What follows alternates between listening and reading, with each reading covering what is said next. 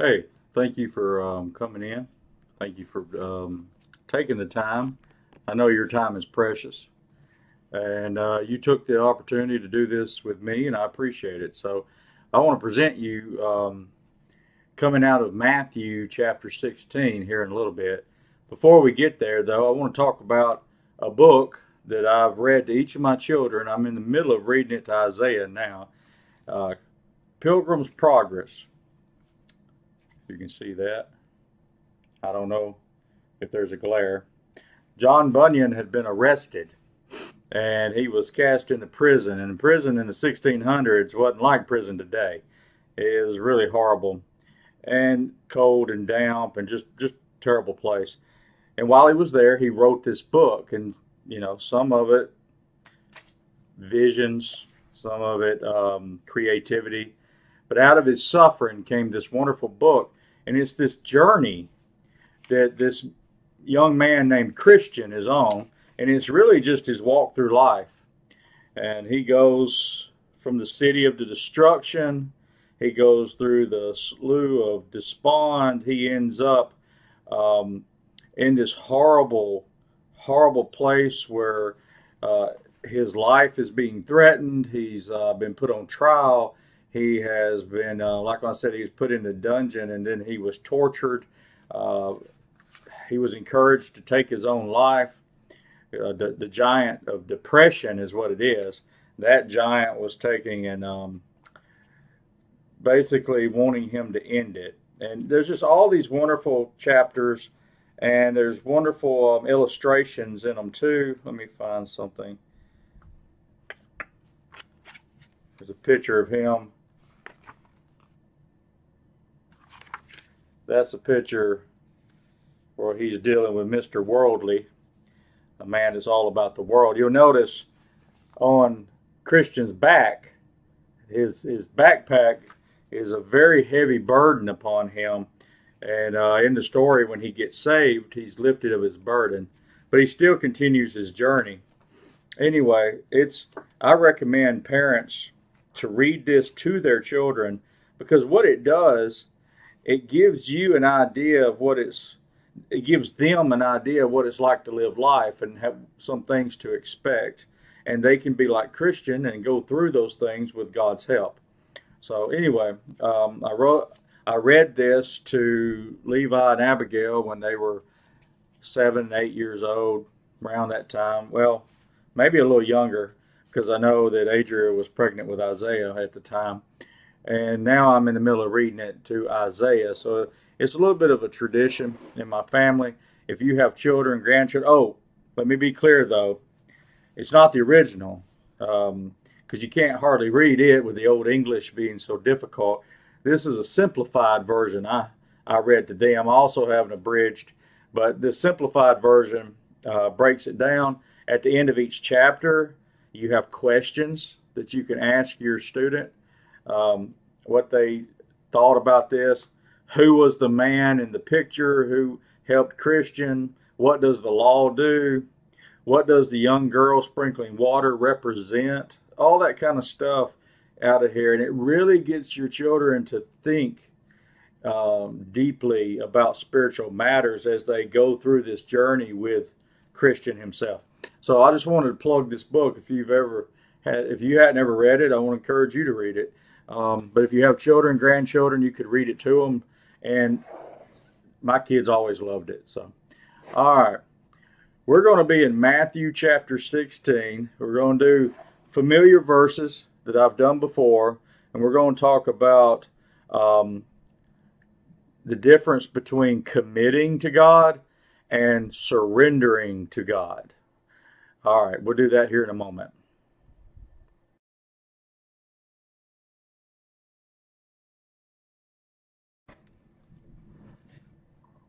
All right, we're going to try to do this, do my best to do it. Matthew chapter 16, 24 through 28. And I do understand that last time I put the wrong scriptures on the screen. I apologize for that. Did not mean to. Sometimes we make mistakes. But I hope that wasn't too confusing for you, because I know when we watched it at home ourselves, it was kind of confusing, so I apologize. Matthew 16:24 through 28. And I'm talking about the difference between committing and surrendering. Verse 24. Then Jesus said to his disciples, if anyone wants to come with me, okay, he must deny himself, take up his cross, and follow me. Verse 25. For whoever wants to save his life will lose it, and whoever loses his life because of me will find it.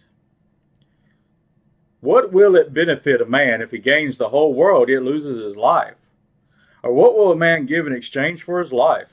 Verse 27. For the Son of Man is going to come in with his angels in the glory of his Father. Okay. And then he will reward each according to what he has done. I assure you, there are some standing who will not taste death until the Son of Man is coming in his glory. And that's talking about the transfiguration. Very interesting verse, that last one. But we'll stop at verse 27 and we'll get into commitment and surrender. Adrian Rogers told a story one time where he was speaking to a Russian pastor and he asked him his impression of the American church. And he said one of the things that stuck out to him was in the American church, they had replaced a word. They had replaced the word commitment, had started replacing the word surrender. And for a time there in all of Christendom, people didn't talk about committing to the Lord and making a commitment. That is a very American church phrase. It was all about surrendering, giving up, waving the white flag of surrender and doing that. Because the problem is mentally, committing gives you control. And you're a slave to Christ, so therefore, because you're purchased, therefore you do not have control. The slave does not have control. When I say to God, I am going to commit to this area of ministry or this area of my life, I am controlling that part of me. And instead of saying, God, whatever you want me to do, whatever it is, I'm yours. Do with me what you will, you know. The attitude that they had in the Bible, all right, the very beginning of Romans, James, 2 Peter, Jude, and Revelation. I'm going to read you the pieces of the very first verses. Romans 1:1, Paul, a slave of Christ Jesus. James, the brother of Jesus. James 1:1, James, a slave of God and of the Lord Jesus Christ. 2 Peter chapter 1, verse 1, Simon Peter, a slave and an apostle of Jesus Christ. Jude, brother of Jesus. Jude, very first verse, a slave, Jude, a slave of Jesus Christ and a brother of James. He didn't even mention I'm Jesus' brother, but I'm James's brother. He's so humble in that. And then in Revelation with John, the revelation of Jesus Christ that God gave him to show his slaves what must quickly take place. He sent it and signified it through his angel to his slave, John. So all that really confusing and neat and wonderful stuff in the book of Revelation. He said, I'm a slave, and it was given to me by an angel. So when you're in slavery, you don't have the free will. You don't have the choice in that. Now, I know the beautiful thing about being a Christian is you've been given the right to be called a child of God, and that's wonderful. But don't lose sight of what it took to purchase you, that he had to lay down his life for you. He owns you. He bought you. He saved you, and when he did that, and then he adopted us, and that's wonderful. But the call is a call of full surrender. Now, back in Matthew, where we started out, in Matthew 16, in verse 24 through 27 particularly, those verses are about surrendering your life to him. Not committing, it's just giving up and letting him have it. When Jesus prayed in the Garden of Gethsemane, he gave us an example. In Matthew 26:36 through 46, he said, not my will as you will. So not my will be done. So he wanted the Father's will to be done. That's my example. That's the way I should be. Philippians chapter 2, verse 5 through 8. Paul said, make your own attitude that of Christ Jesus. So I'm supposed to emulate the attitude of Christ. I'm supposed to take my attitude, and we all have attitude, some type or another. My attitude is supposed to be that of Jesus, not of me. I'm supposed to replace me in that. So Paul went on to say in verse 7, he emptied himself by assuming the form of a slave, taking on the likeness of men. So God, in the form of Jesus, man, 100% man, 100% God, put off glory, came to the earth, and did this, and assumed the form of a slave. Even, it says, even became obedient to the point of death, even to death on a cross. So the attitude of Jesus is what I'm supposed to have. And what did Jesus do? Even though he was great, even though he had wonderful authority and he was wonderful and a great God that he was there in the glory of heaven, what did he do?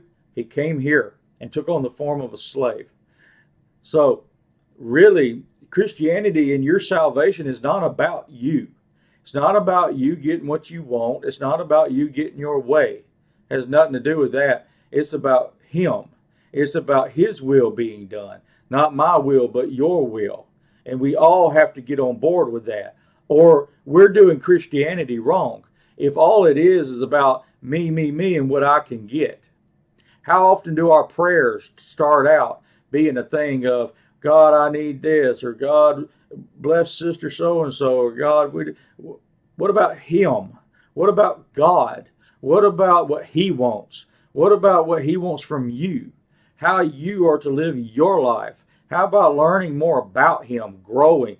This is why it's so important that you mature and you develop in your faith, like we talked about last Sunday.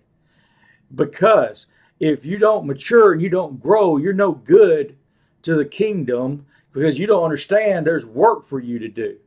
And you need to be, the baby in Christ cares only about themselves. Me, me, me. I'm hungry. I'm wet. I need milk.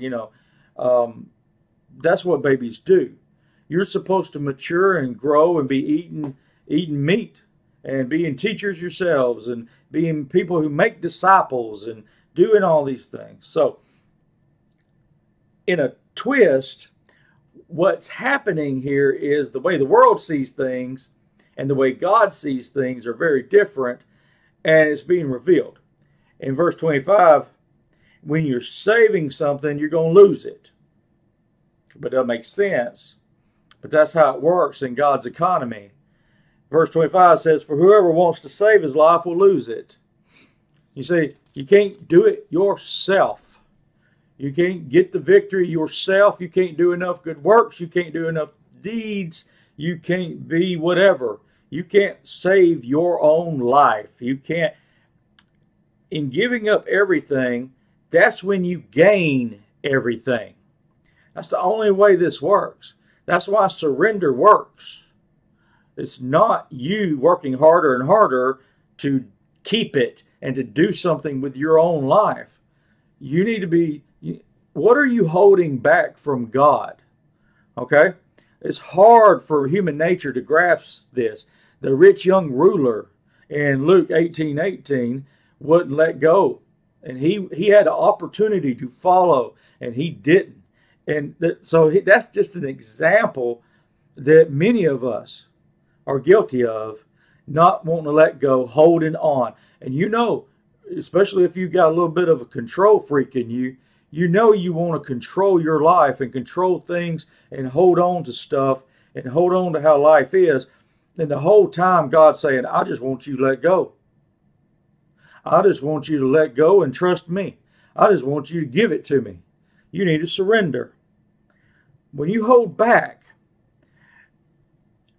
when you don't go into a full surrender, you're the one that's going to lose. You won't know him intimately. You won't know about him. And it's true in salvation.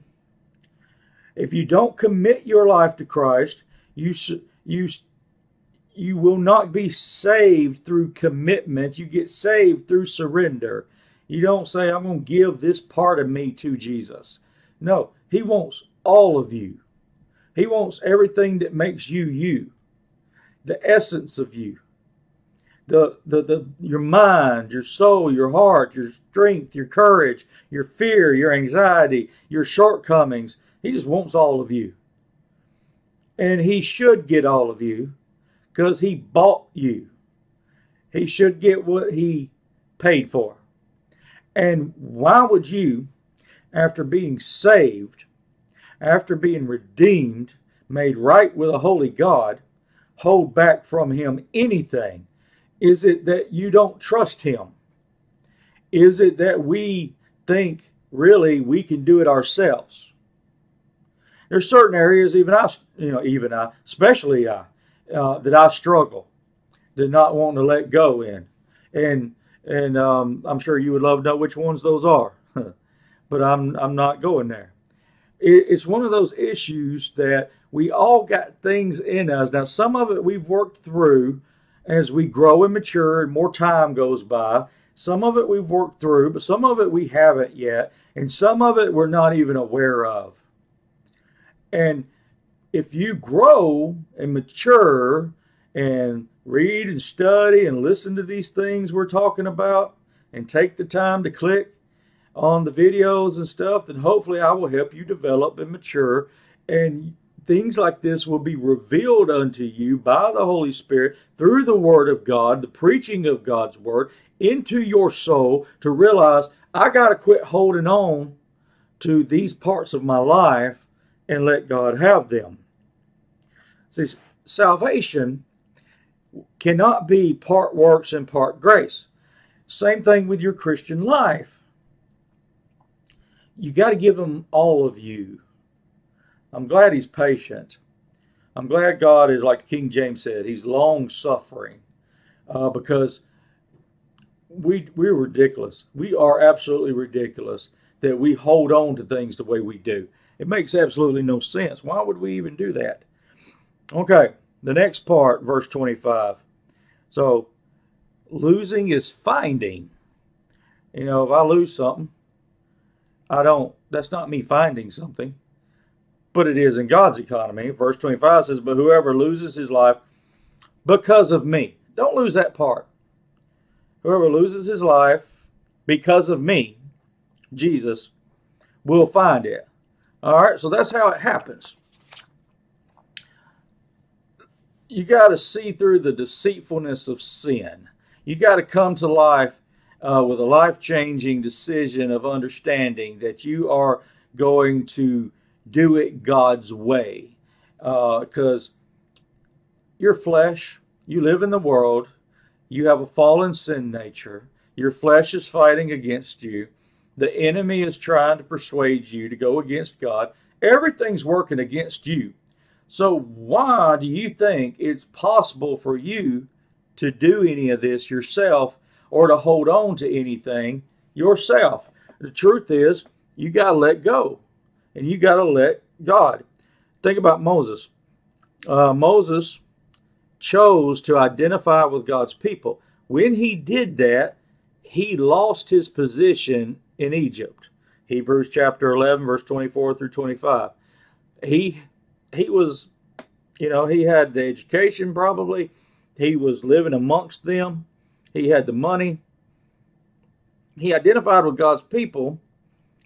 He lost all of that. He lost all those things that we try to gain. He lost it. But what did he gain?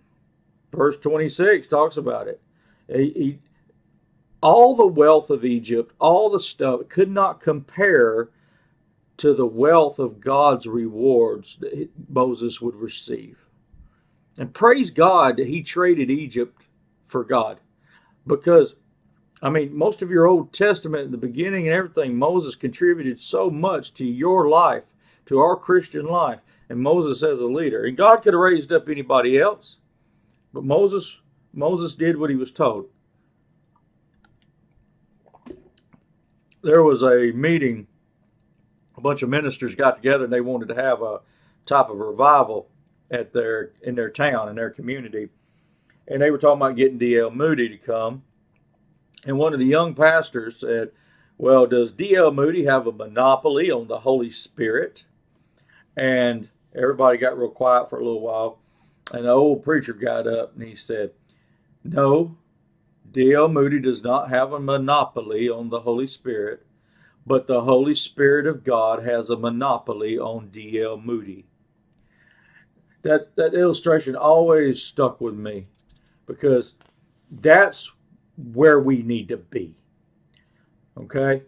We need to let God have a monopoly on us. Just all of us. Everything about us. Everything that makes you you. God wants it.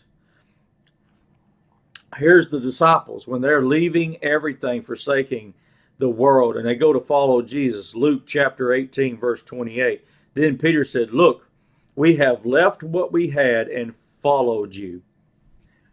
But the truth is, they had not. Oh, physically, yeah. If you're sitting there and you're witness to this conversation when Peter says that to Jesus, look, we've left everything to follow you. It sounds good, it looks good, but it's not completely true.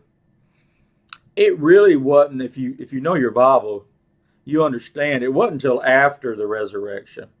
It's not until you get into the book of Acts where they're really following Jesus. Up to that point, they don't really know what they're doing. But they left the boats, they left their careers, they left the nets, and they followed Jesus. Later, though, they're going to truly follow Jesus.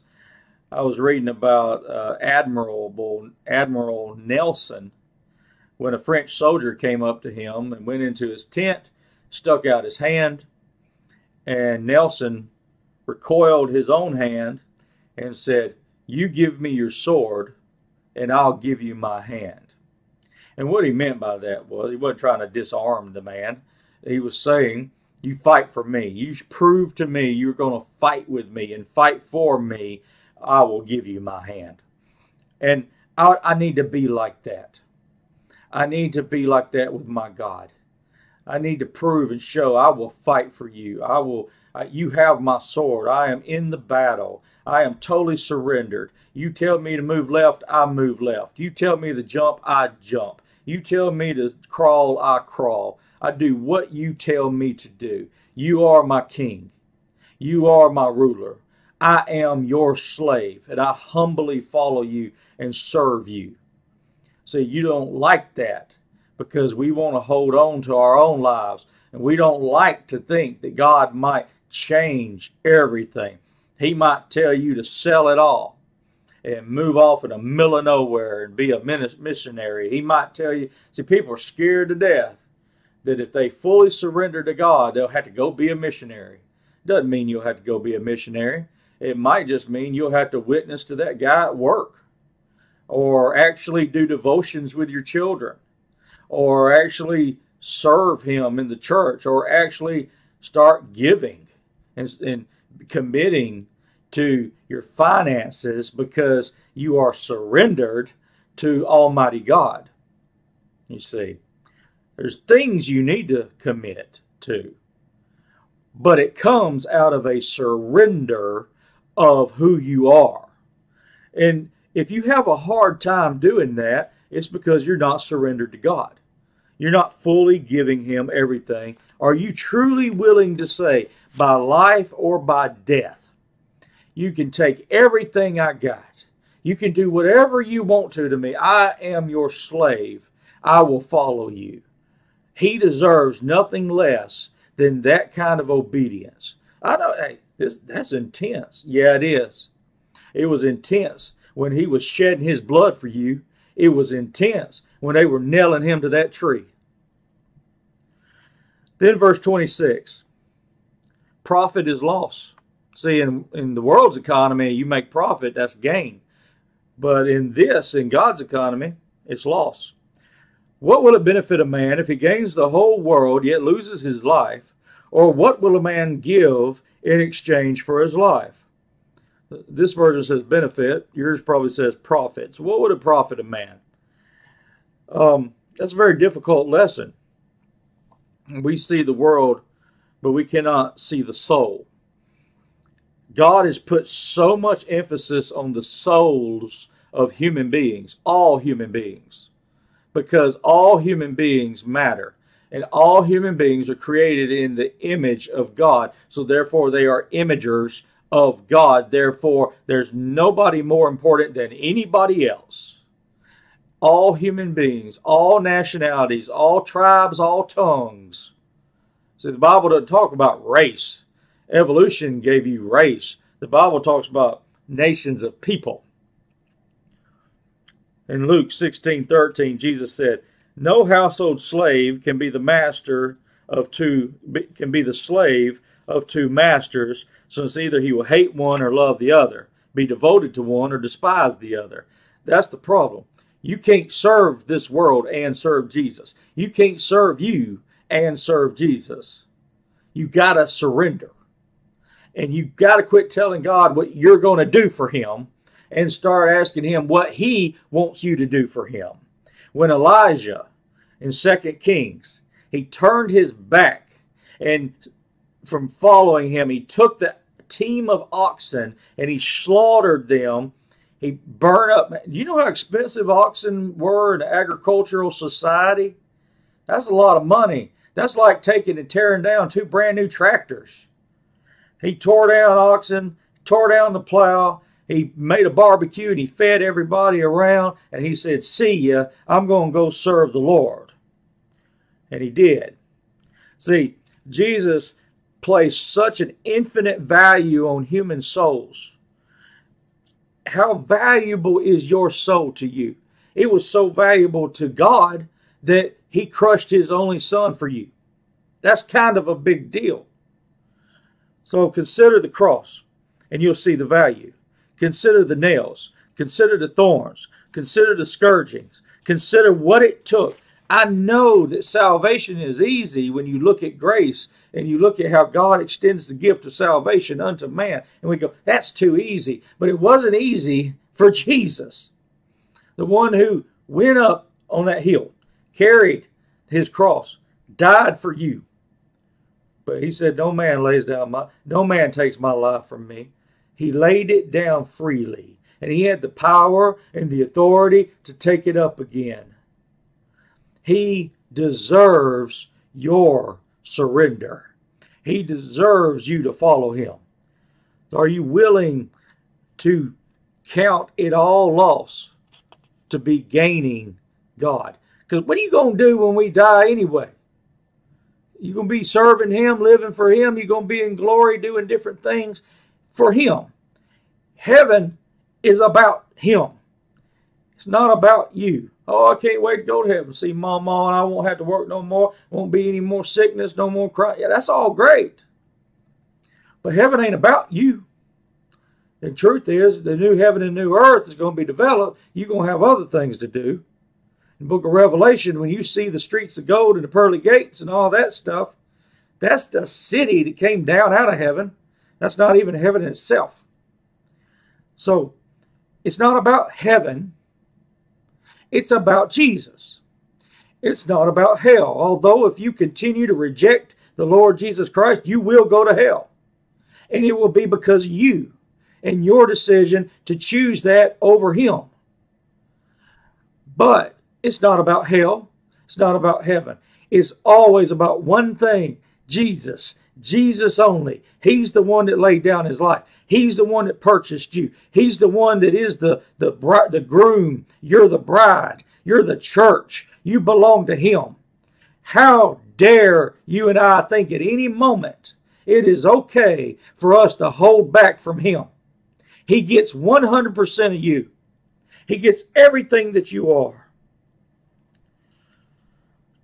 2 gentlemen were traveling down the road, and one gentleman asked the other gentleman, said, "What's the weather going to be today?" And the one said, "Whatever pleases me." And the other gentleman thought that's kind of arrogant. He said, "What do you mean, whatever pleases you?" He said, "Well, if it pleases my God, it pleases me. So whatever the weather may be is whatever pleases me." whatever comes, whatever's happening, whatever's going on, if it's pleasing to the Father, it's pleasing to me. If he says it's sin, I'll say it's sin. If he says it's right, it's right. If he says it's wrong, it's wrong. And if he says move left, you move left. And if he says keep on, you keep on. And if he says stop, stop.